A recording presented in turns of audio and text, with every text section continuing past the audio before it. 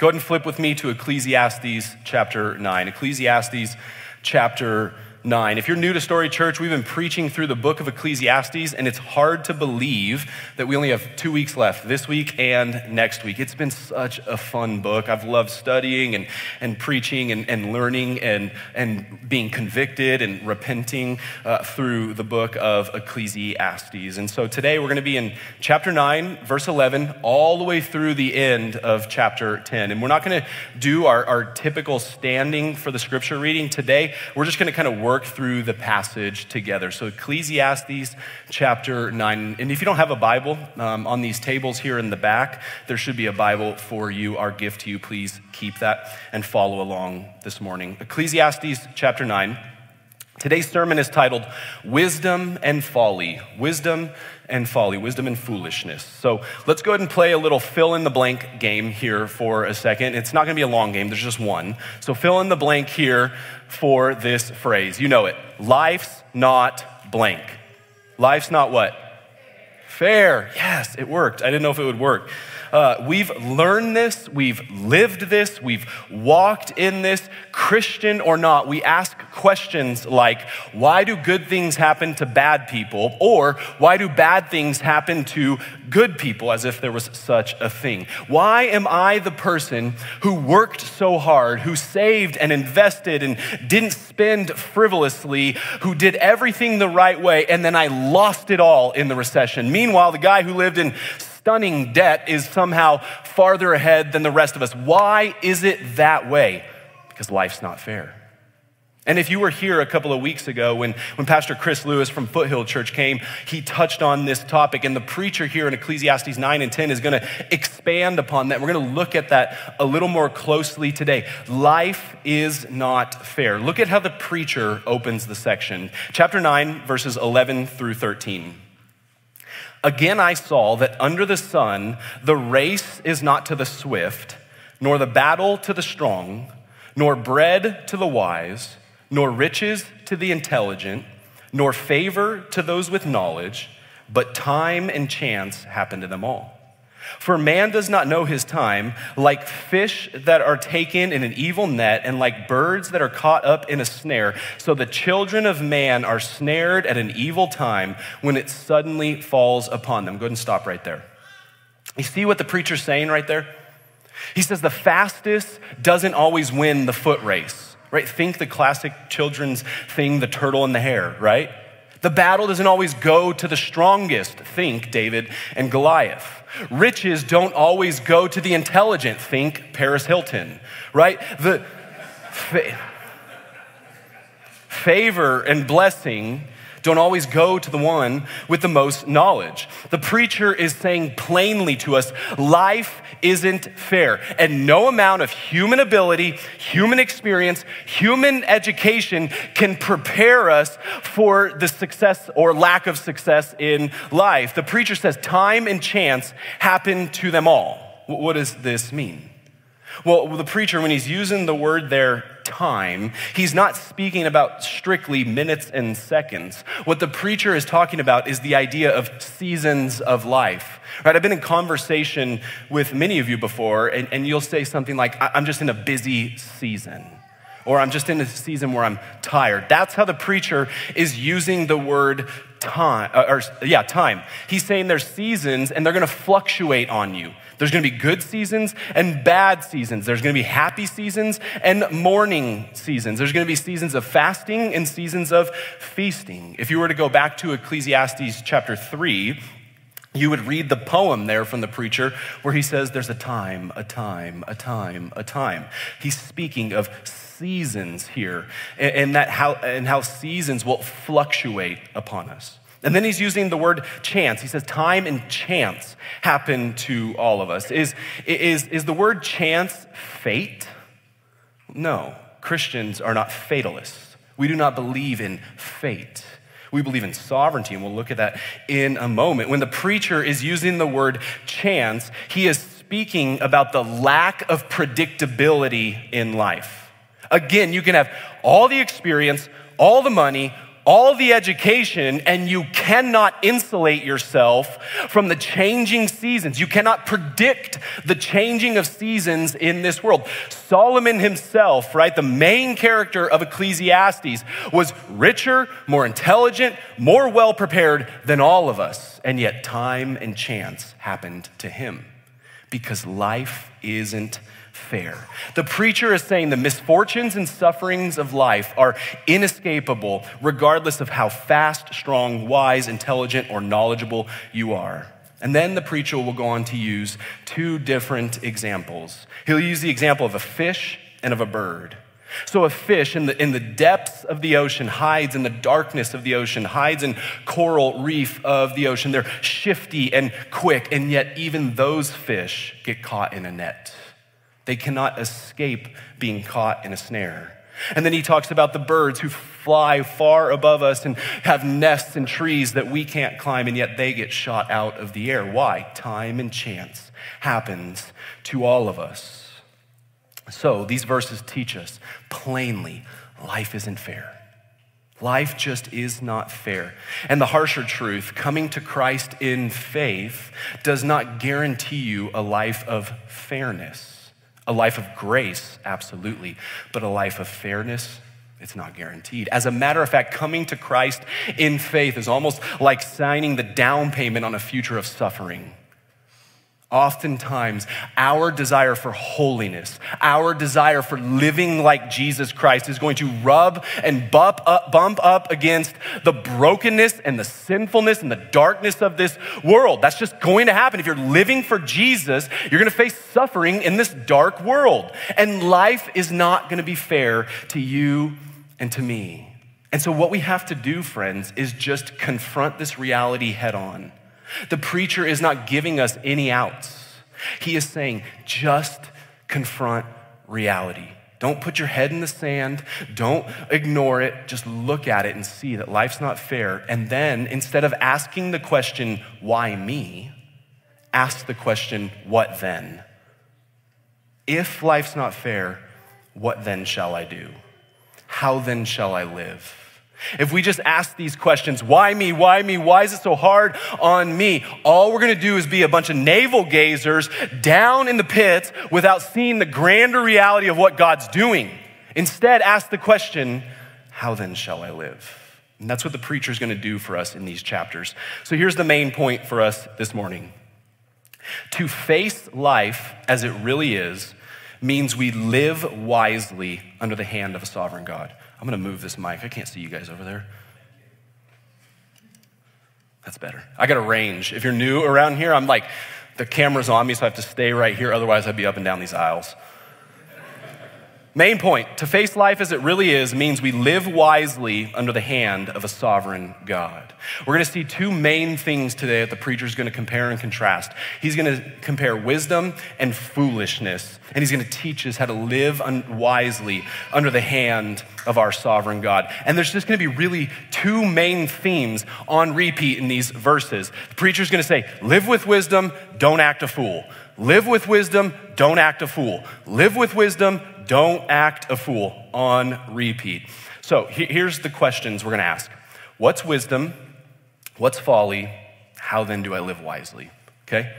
What's wisdom? What's foolishness? And how do I live wisely? First question I want us to look at this morning. What is wisdom? Now, stepping back to those verses I just read a second ago, if the race doesn't go to the fastest, then I shouldn't train at all. If the battle sometimes goes to the weak and the unprepared, why should I prepare for battle at all? Shouldn't I just live this kind of aimless life where I'm not preparing for anything? It sounds like to pursue wisdom and still be let down, it's just pointless, right? No. That's not what the preacher's gonna communicate to us. He's gonna show us that even in a world that's not fair, we still should live for the sake of wisdom, because wisdom is a beautiful virtue to chase after and embody. Look at verses 13 through 18 with me of chapter 9. I have also seen this example of wisdom under the sun, and it seemed great to me. There was a little city with few men in it, and a great king came against it and besieged it, building great siege works against it. But there was found in it a poor, wise man, and he, by his wisdom, delivered the city. Yet no one remembered the poor man. But I say that wisdom is better than might, though the poor man's wisdom is despised and his words are not heard. The words of the wise heard in quiet are better than the shouting of a ruler among fools. Wisdom is better than weapons of war, but one sinner destroys much good. Okay, so in this situation the preacher's putting before us, he's saying there's a lot of sad things happening here. A city is being attacked.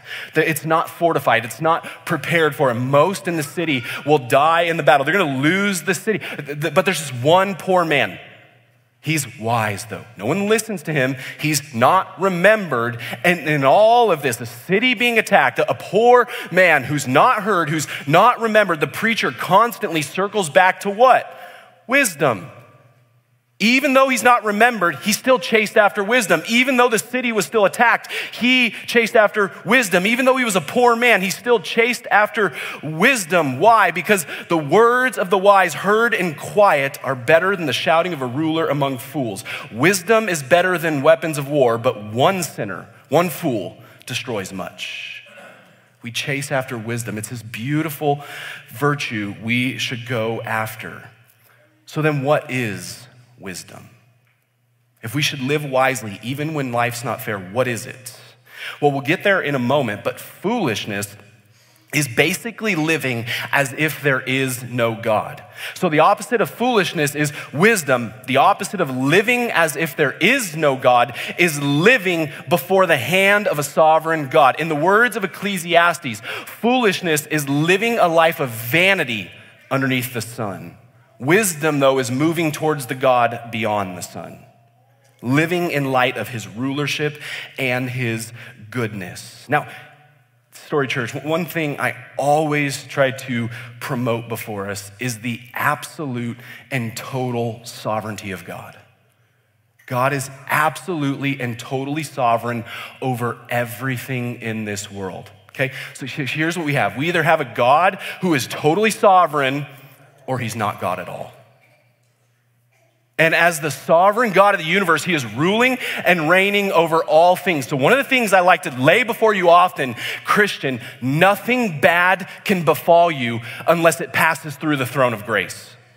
Do you understand that? You have a good God who is ruler over all things, and nothing bad can come your way before first passing through the throne of grace. He's not the author of evil. He doesn't do bad, but we live in a broken world where hard and sinful and harsh things come to us, and our good God allows it to happen so that we might see that relying upon this world is fickle, but living for God is where life and joy and meaning is happening.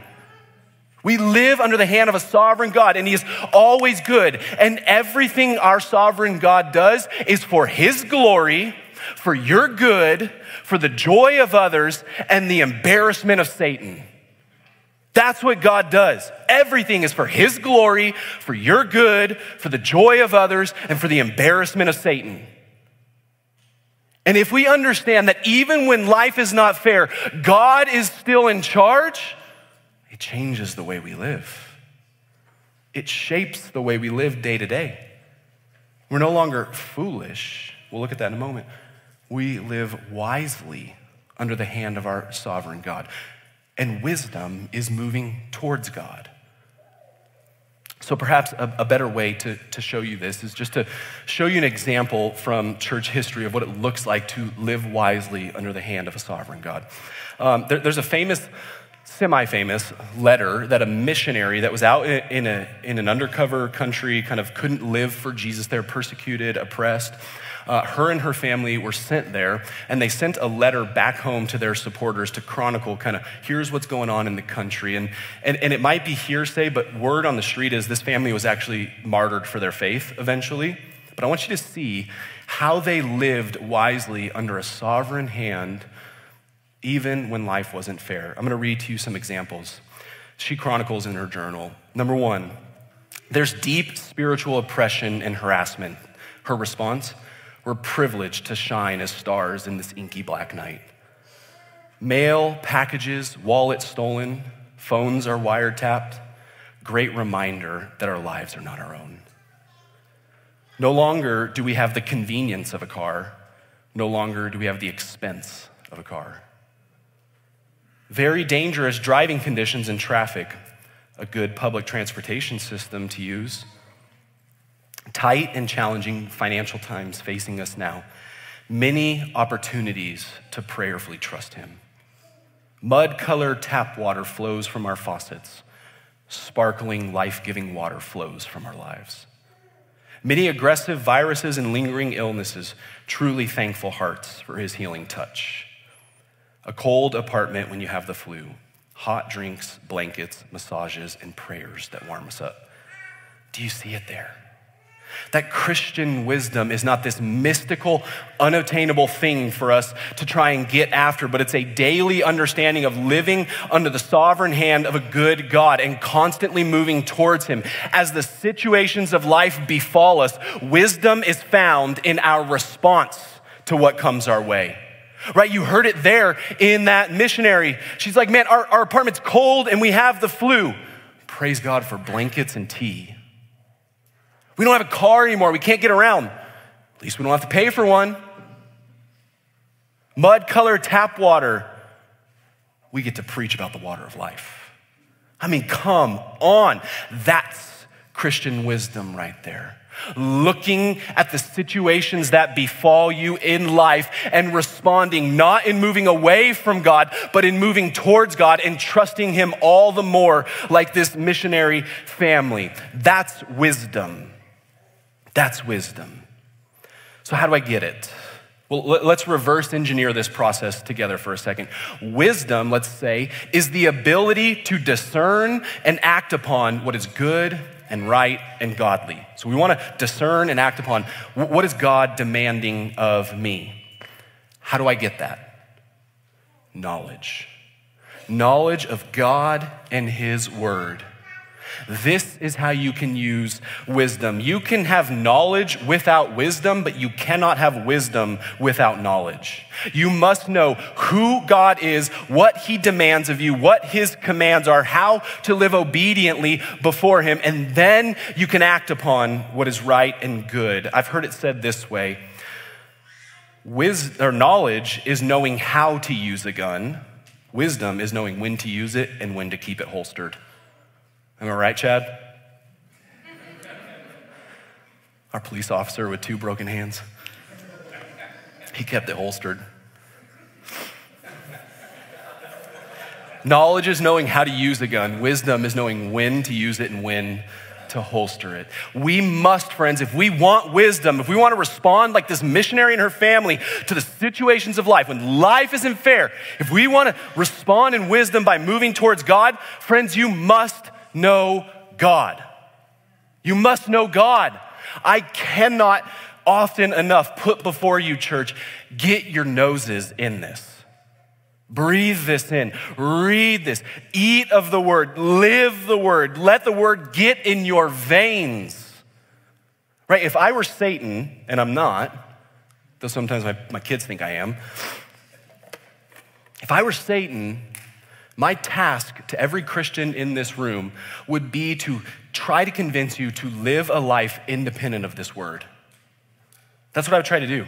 I try to convince you that this is meaningless, that this is hard to read and hard to understand and hard to apply. But Christian, you must absolutely know your word and love your word and get in the word and know the God of this word. Why? So you can believe all the more in God's promises, right? When the bad situations befall you, when you're in financially hard times, when relationships are broken around you, when the world is pressing in, when you get punched in the face by something that happens, we can either move away from God or we can move towards God. And I'm convinced the thing that propels us to move towards God is more and more knowledge of his word. Knowledge is what's gathered over time through the study of God's word. It can be said that wisdom, in turn, acts properly upon that knowledge. Wisdom is the fitting application of knowing God through his word. Knowledge understands that the light has turned red. Wisdom applies the brakes. Knowledge sees the quicksand before us. Wisdom walks around it. Knowledge memorizes the 10 Commandments. Wisdom actually obeys them. Knowledge learns of God. Wisdom loves God. Let us, friends, get in the word, know God, and then live wisely before him. What is wisdom? Number 2, let's consider what is folly. Now I'm going to read chapter 10, verses 1 through 20, but as we read here, I want you to remember something. Ecclesiastes is called wisdom literature. That's the genre. And a lot of times in wisdom literature, you're going to see a bunch of different things. And as you read this, you might feel like it's just kind of doing this little ping pong thing where it's going between stories and case studies and maxims and different illustrations. And it's going to feel a little back and forth. But let's not get caught in a fool's errand of an interpretive task, because chapter 10 is communicating one thing to us. This literature is showing one thing, and you're going to hear it on repeat. It's saying to us, don't act a fool. I pity the fool, is what chapter 10 is saying to us. Long before Mr. T, the preacher, was saying it. Don't be a fool. Okay, so let's read chapter 10 together. I'm not going to put it on the screen because I just told you need to get your face in the Bible. So we're going to do that. Get your face in the Bible. And if you don't bring your Bible to church, that's okay. No shame in that. Just start bringing it. Okay? Or grab one and keep it. Chapter 10, verses 1 through 20. Dead flies make the perfumer's ointment give off a stench, so a little folly outweighs wisdom and honor. A wise man's heart inclines him to the right, but a fool's heart to the left. Even when the fool walks on the road, he lacks sense, and he says to everyone that he is a fool. If the anger of the ruler rises against you, do not leave your place, for calmness will lay great offenses to rest. There is an evil that I have seen under the sun, as it were an error proceeding from the ruler. Folly is set in many high places, and the rich sit in a low place. I have seen slaves on horses and princes walking on the ground like slaves. He who digs a pit will fall into it, and a serpent will bite him who breaks through a wall. He who quarries stones is hurt by them, and he who splits logs is endangered by them. If the iron is blunt and one does not sharpen the edge, he must use more strength. But wisdom helps one to succeed. If the serpent bites before it is charmed, there is no advantage to the charmer. The words of a wise man's mouth win him favor, but the lips of a fool consume him. The beginning of the words of his mouth is foolishness, and the end of his talk is evil madness. A fool multiplies words, though no man knows what it is to be, and who can tell him what will be after him? The toil of a fool wearies him, for he does not know the way to the city.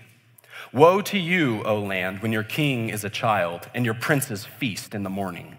Happy are you, O land, when your king is the son of the nobility, and your princes feast at the proper time, for strength and not for drunkenness.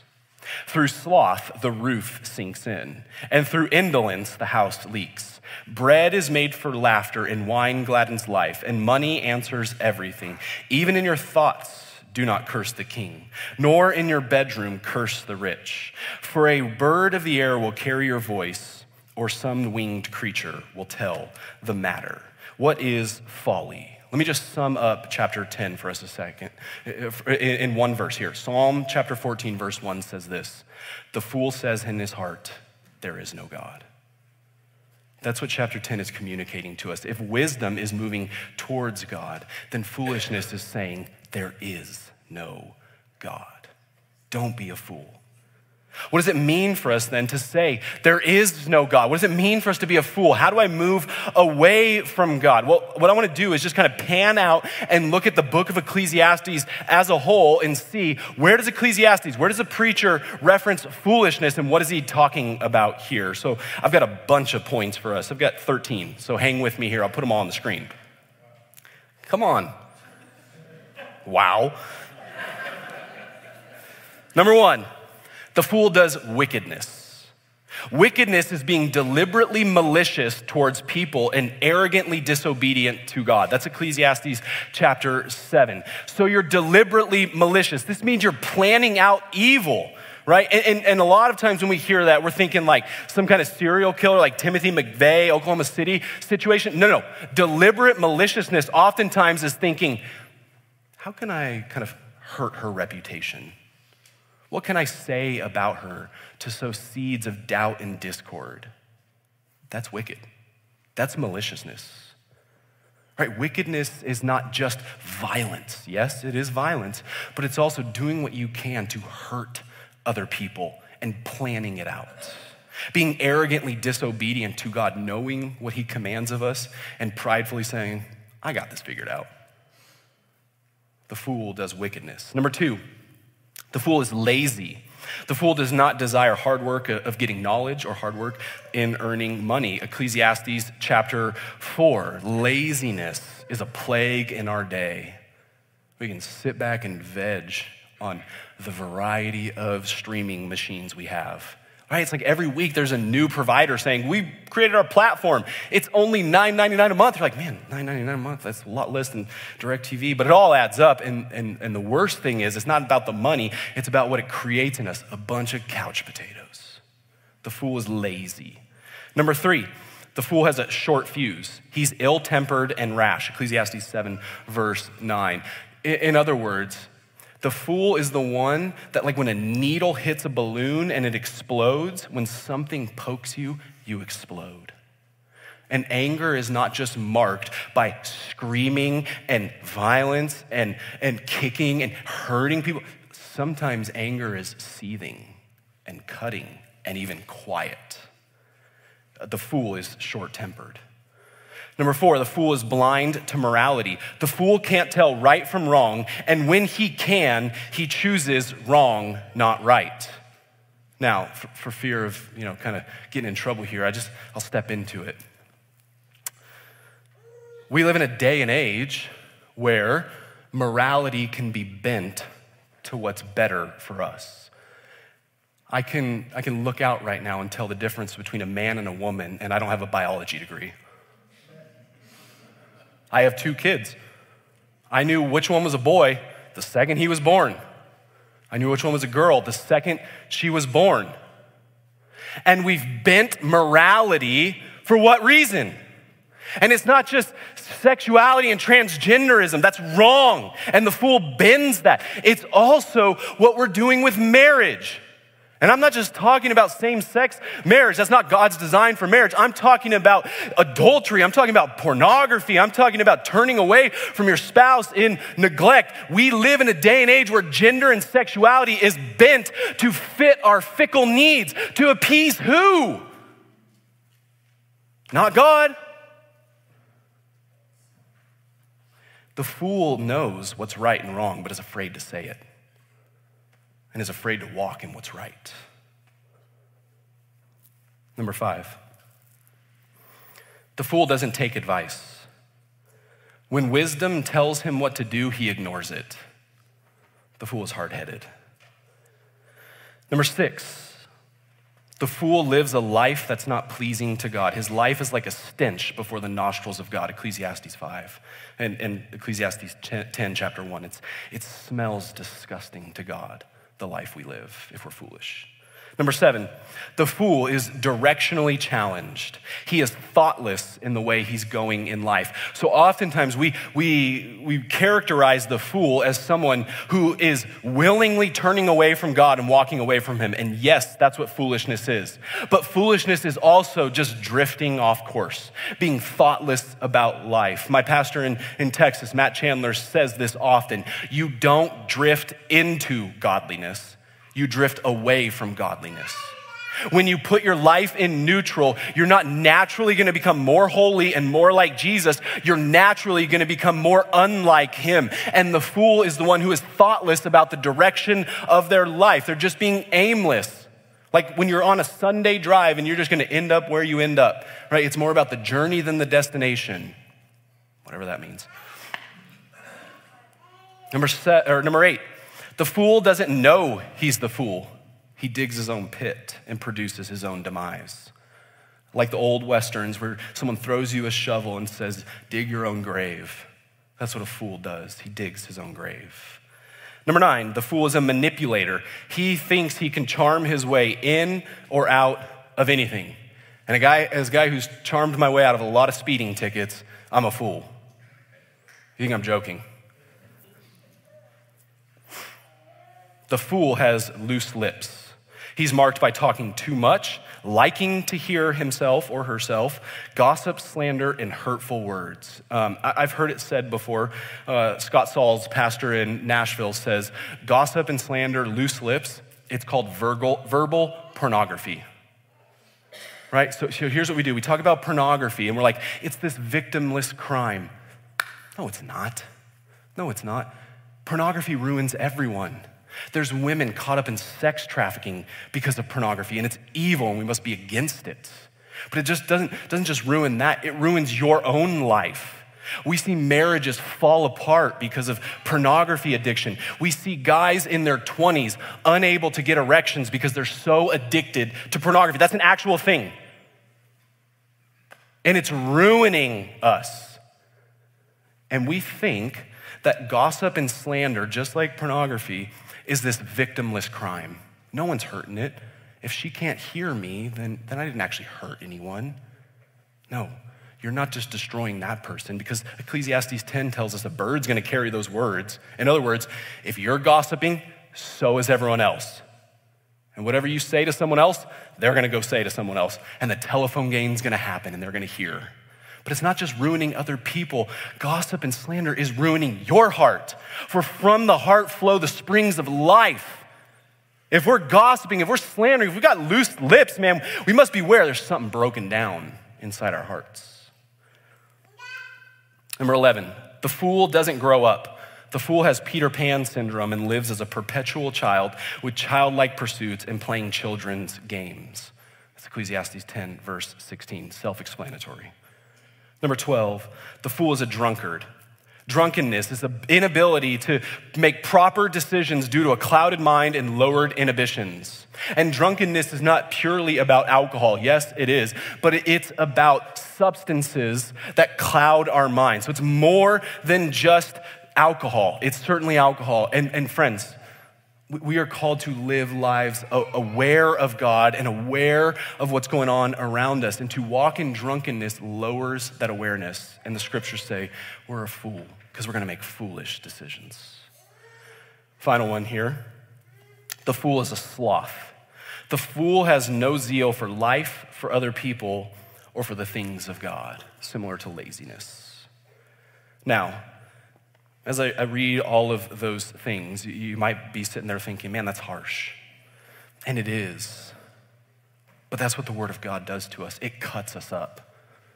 It shows us, like a mirror, shows us the brokenness and sinfulness in our lives. And I'm sitting here reading through those things, and I'm convicted. I'm convicted of the areas that I fall short, and I sin against God and against other people because I live like a fool. So the question is, are you foolish? Because your foolishness will destroy you and it will destroy others. Okay? Final question here. How do I live wisely? So the preacher is basically saying, don't be a fool, act wisely. Okay, I get it. How? How do I live wisely then? I don't want to live like a fool. You're telling me, preacher, not to be a fool. I get it. I want to be wise. What do I do? Well, wisdom is one of those virtues that's kind of like humility, right? You've ever been with someone that tells you how humble they are, which is actually the moment where you're like, you're freaking prideful, right? If you have to tell someone how strong you are, that's how weak you are. If you have to tell someone how humble you are, that's how prideful you are. So wisdom is not one of those things that you're just like, I'm gonna be wise by saying I'm wise. You don't even, friends, chase after wisdom in of itself. You chase after the things around wisdom. Colossians 2 and 1 Corinthians 1 tell us that Jesus Christ is wisdom in the flesh. So if you want to live a wise life, you chase not after wisdom, you chase after Jesus Christ. And from the virtues and the characteristics and the traits of Jesus, we then become wise, and we don't have to tell anyone we're wise. So instead of saying, how do I be wise? I'll just say, go get wise. Here's what I want to do. I want to look at some traits of wisdom that Jesus showed us and how if we can chase after those things, the wise life will surely follow after it. And just because I'm not a fan of plagiarism, this is Kent Hughes in his commentary called Preach the Word. He helped me really a lot here in this section. He gives 7 different traits of someone who lives wisely.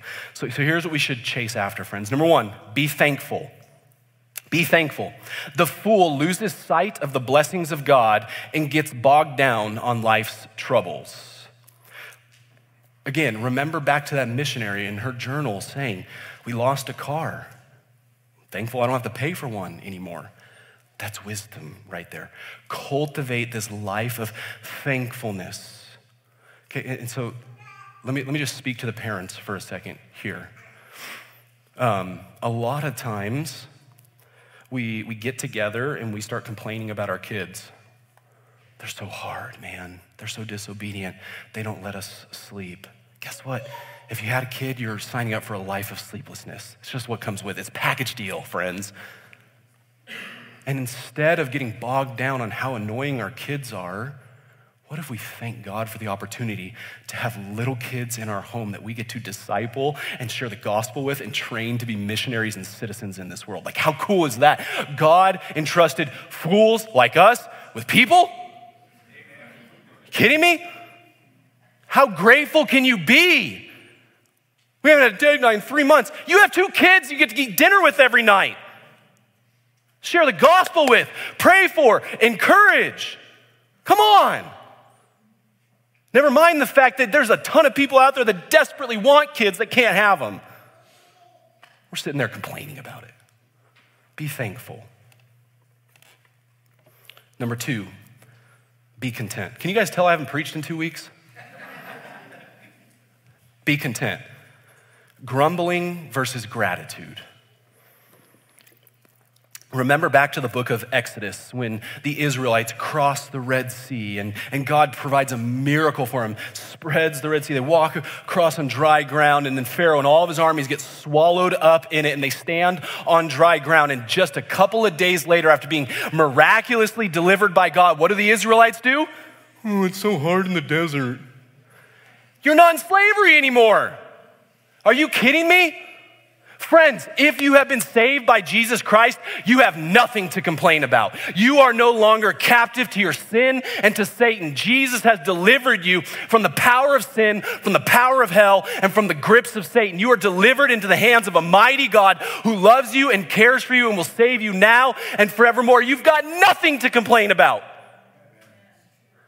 To have everything without Jesus is to have nothing. To have nothing with Jesus is to have everything. Be content. Number 3, be prayerful. James chapter 5 says, ask for wisdom. Right? Be prayerful. Ask God for it. Number 4, be humble. Confidence in God, not yourself. That's humility, friends. We're oftentimes waking up and strategizing, how can I fix this? How can I solve that? How can I make things go my way? What if we just got before God with empty hands of faith and said, God, I actually don't have it together. I can't accomplish this. I can't make things happen, but you can. Nothing's too hard for our God. Be humble, be confident in him. Number 5, be generous. Be generous.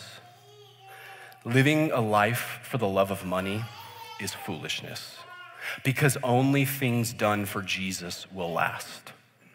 Only things done for Jesus will last into eternity. How you live right now has eternal ramifications, and how you live with your money right now has eternal ramifications. And if we were to live lives of greater and greater generosity, we would be less enticed by money. And here's the thing, money baits you. And what's on the other end of bait? A hook. It hooks you right in the mouth and it drags you straight to your death. Money will promise you a bill of goods it cannot deliver upon. Be generous, and you will live wisely. Be faithful. Be faithful. God is responsible for fruit. You're responsible for faithfulness. John chapter 15 tells us to abide in the vine, and as we abide in the vine faithfully, he will bear much fruit through our living. That's a promise, that's a guarantee, but nowhere in John chapter 15 does it say, go and produce fruit, go and save souls. Salvation belongs to God alone. You can't save souls, God can. Your job is not to go produce things in your life or in the lives of others around you. Your job is to be faithful in the ordinary stuff of life. What has God given you? A job, a family, friends, money, something that you're a steward over, and your job every day is to wake up and say, God, how can I use this for the sake of your kingdom? Not mine. Be faithful. And then number 7, be hopeful. Be hopeful. The wise does not know the future, but the wise knows the God of the future. The wise knows that God is already in tomorrow, working for his glory and for our good. He's already there. That's why I don't have to borrow tomorrow's troubles. They're gonna come. I got today's troubles to worry about. So what am I gonna do? I'm gonna cultivate a heart of hope, knowing that the future is incredibly bright and the best is yet to come. And the best is yet to come, maybe not here on earth, right? Life's not fair. We've talked about that. The best is yet to come, though, in eternity, when death will fully and finally and forever be beaten, when sin will be eradicated, when disease will be no more, when we won't lose loved ones, when relationships will not break. That is our guaranteed future. What is today? If we were to read Ecclesiastes, we would say today is like vapor. It's vanishing. Like the weeds of the field, it sprouts one day and then boom, it disintegrates. We live for eternity and we're hopeful, friends. No matter what's going on with the economy, no matter who the president is, no matter what wars are breaking out, we, friends, should be the most hopeful people in the world. Because our God is alive, he is active, he is for me, not against me. He is for you, not against you. And he is working all things out for your good. This is what the word says to us. This is how we live wisely. Now, we have wisdom, this idea of moving towards God. We have foolishness, the idea of moving away from God, saying there is no God. We have the traits and the behaviors of the wise and of the foolish. And we can diagnose where we are on the scale. And unless you're afraid to say it yourself, I'll say it for you. You're a fool. I'm a fool. We all sin and fall short of the glory of God. But here's the good news, friends.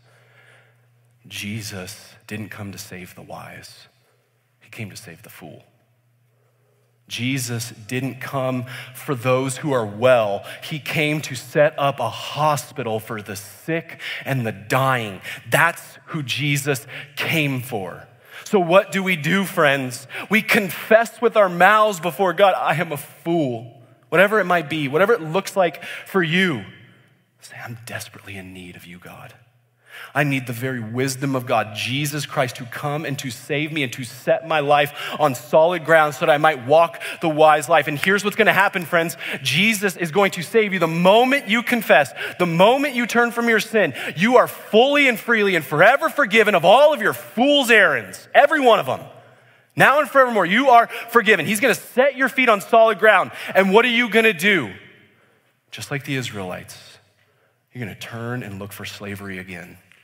You're going to be a fool again. Probably today, if we're being honest. But what does that mean? It just means there's more opportunity for the grace and the mercy of Jesus to shine.